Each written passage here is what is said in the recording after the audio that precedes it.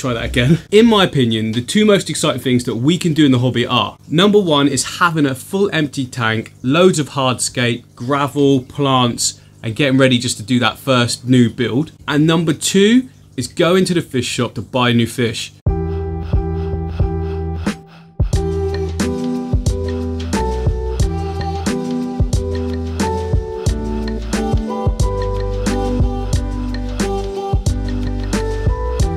Now, as many of you know, recently I got my first online fish come, which was cool, and obviously you should do that if you can't find the stuff you want specifically at a local store.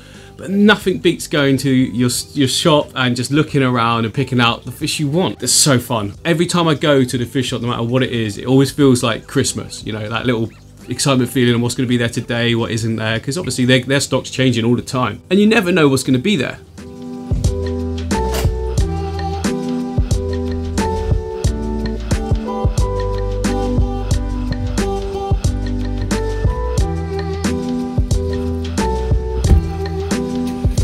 So I've also actually got Doodlebug with me. Say hello, Doodle. So we're going to go to the fish shop for the first time in a long time. I didn't put him in the last shot because it would have ruined it. But never mind. Yeah, he's coming along too. You get some fishes, yeah? Yeah. What fish are we getting? Angelfish. No, we've already got angelfish. Mimos. We're getting Mimos.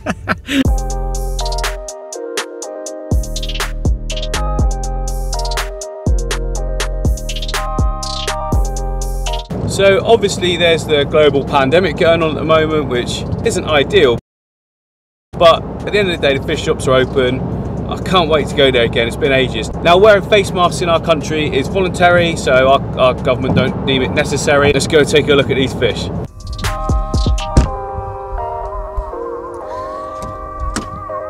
Boo! You ready to get some fish? What's that say? What's that? What number's that? 2. Number 2, yeah? Are you 2? No, 3. You're 3? Oh, sorry. Look at this sign here, look, Doodles. Says we have to follow the arrows, okay? We'll do that. Yeah? Look. Chameleon. Can you see him? There he is. There you go, he's moving. Like Uncle Adam's, yeah? Oh, he stood up. The size of this discus as well, look. Whoa! Whoa, look at those ones over there. Look, giant gourami. Whoa! And a parrot, look. Parrot? Yeah. This one parrot as well, look. Hello. What's he saying? I think he's saying ew.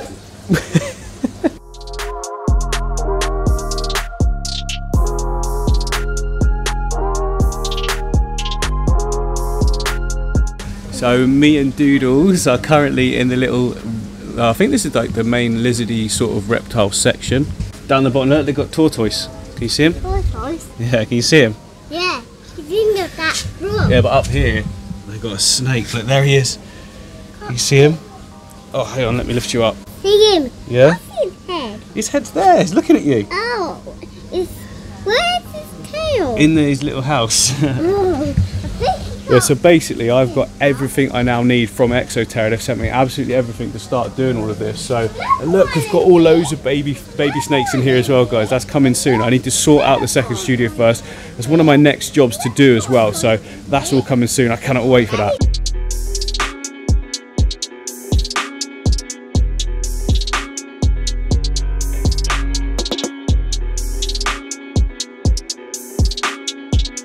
Yeah, loads of tortoise. Is that his house? One's in there as well? No? So we've got all these reptiles behind me. I'm really looking forward to getting the snakes mainly, but the geckos as well. But it's going to take the time of it. I'm going to do a nice simple setup first, like I said to you guys, get that right, and then move on to sort of more bioactive styles.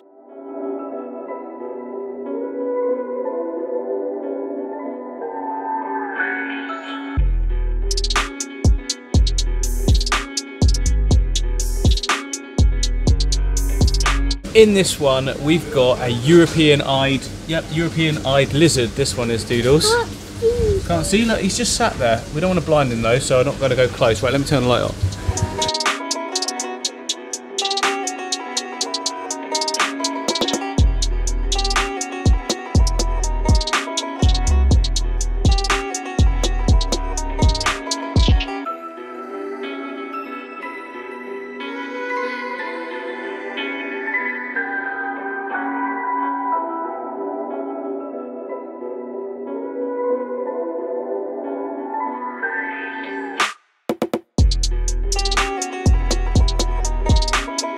full coral section here, guys. As many of you know, I'm going to be doing a coral tank. I'm going to be doing something like that in my cube aquarium some point in the near future when I've switched everything around in the studio.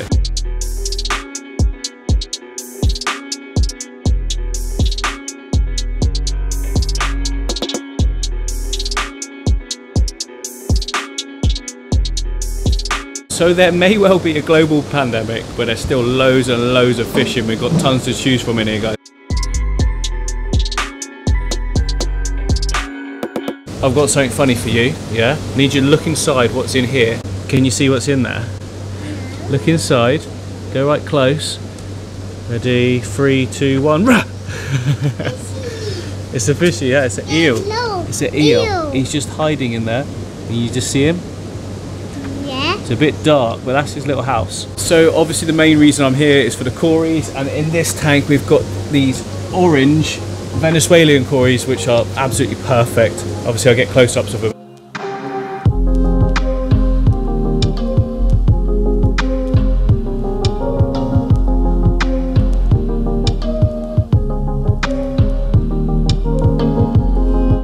And then in this middle tank, there's currently only one little pygmy cory, so I'm going to buy him, and then I'm going to buy some more to go with him later on. In here, we've got a vampire shrimp, or armoured shrimp. Now, I've got one, I've still got it. I never see it because it's always hiding in the river. Vlad, we called it Vlad. But just at the back here, there's an absolute monster, which is apparently the size that some of them can get. Right, so at the top there, look, that's the normal size one that I've got. And look at the, oh, not my finger. That absolute monster just sat there.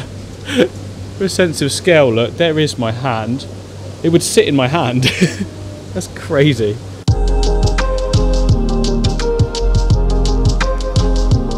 Also, a fish I quite often forget about is the glow light danio. And now just look at this. Look at that schooling, that's awesome. Maybe I should get a few of those at some point as well. I haven't got a tank set up for them at the moment. Maybe I could do something independently with one of my nano tanks. I think that'd be quite a nice little setup actually. Look at that.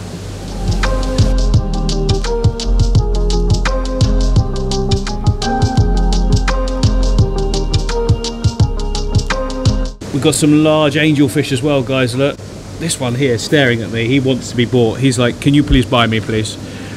This one's nice as well. These are really nice angels. Look at that one. Stunning. They're not Ultim angels, but you know, this one looks like it colour-wise. Obviously it's not, but really nice looking fish.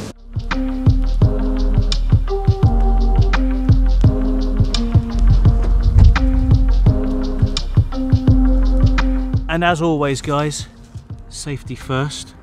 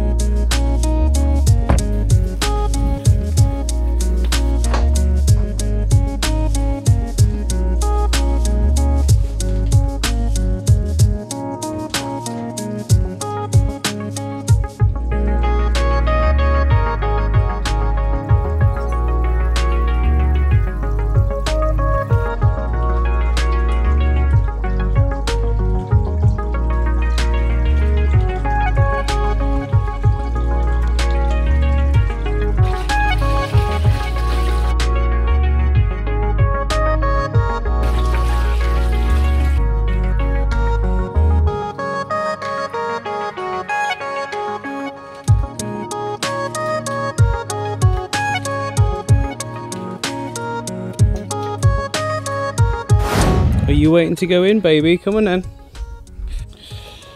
Go on then. No, she's deaf. She can't hear me anymore. No, look, that way. That way. There you go. So the new why am I clapping? So the new cories have been temperature acclimated now for, well, about 30 minutes. They're all good. They're ready to go in. So I'm just going to pour them into a bucket, into a net, so we don't get that water into our tank, and then I can put them straight in.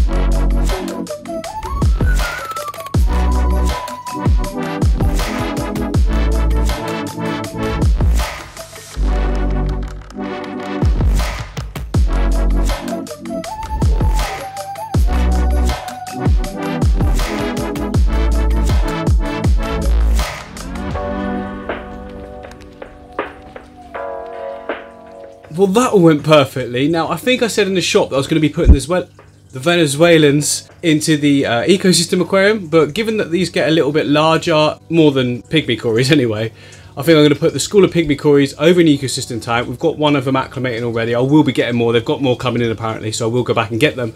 These guys are doing great in here. Can you see them? Yeah. They're doing great in here, and they'll be just the right size. Now keep that sand moving around on the bed there. This tank needed cories as well, you see, so it was either going to be one or the other anyway, and perfect choice really. I think they look great. And you know, that's just what I love about actually going to the fish shop. You can just see something you didn't even think of, have a little look, go outside, do a little bit of research, make sure it's okay. I say go outside because there was no internet inside. Big metal roof just blocks any signal, but it worked out all perfect in the end, and they look great. Now, let's get this pygmy in.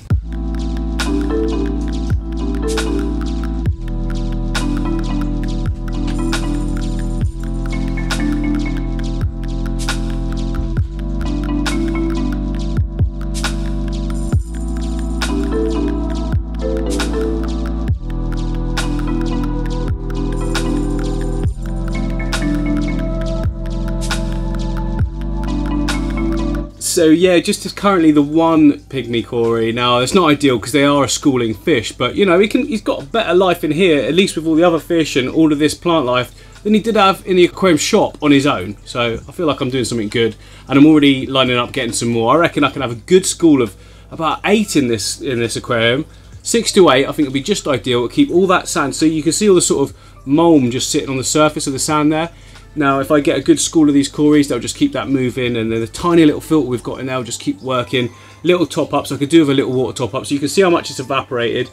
Well, you can't because I've cleaned the rim, but it's gone down about 1 centimetre since I last showed you some water going in this aquarium, which is about 2 weeks ago? No, a week ago. About a week ago. I just want to turn the I just wanted to turn the camera back on quickly because as I'm sat here filming this, look what I have to contend with. They're just so funny. They're always begging. They always want food, basically. That's all they're after. Oh, let's look cute and we'll get fed. And it is about their feeding time, to be fair.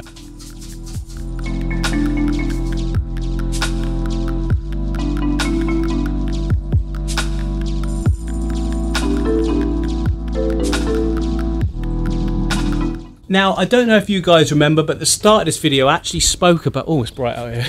I actually spoke about converting one of my other studios and making it into a reptile studio. That's coming soon. That's this studio right here. The one in the background's one we just walked out of. This is my old studio where I sort of started doing the channel on. And if I open it up, inside, guys, is an absolute Aladdin's cave of brand new equipment. I've got one of these smaller terrariums, and I've got, well, in there somewhere, 2 of the bigger versions. So that's all going to possibly be going in here, possibly going in a new unit I'm looking at getting potentially, or either I'm going to upgrade this whole thing I'm sat in now to something similar to the one next to it. So I've got 2 side by side, potentially putting like a doorway to go in between the 2, or maybe keep them separate. Either way, this is all really exciting. There's absolutely tons to come. So if you're not subscribed, now would be a really good time to do so, because you don't want to miss out on what I've got planned for you, me and us, everyone, everything. Just click the subscribe button, okay?